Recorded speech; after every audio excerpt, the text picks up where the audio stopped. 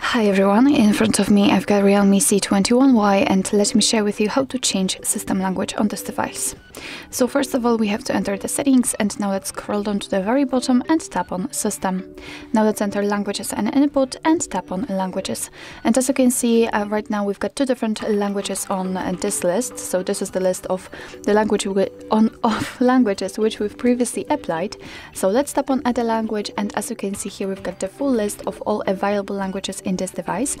So all you have to do right now is to simply find the language you'd like to set and tap on it. So I will pick Turkish. Let's tap, and as you can see, it will immediately appear on the list, but the English language is still a main one. So in order to actually change the language, you have to tap on the one you'd like to set and hold it, and as you can see right now, you can drag it. So let's set it on the first position.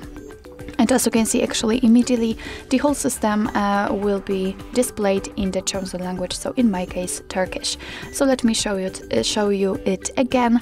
Let's tap on English, hold it and drag it to the first position. And the same situation, it is immediately changed. Of course, you can remove the languages from this list. Just tap on the three dots icon and tap on Remove. Now we can mark the languages we'd like to remove and tap on the trash bin icon. Tap on Remove. And as you can see, we've got only English left.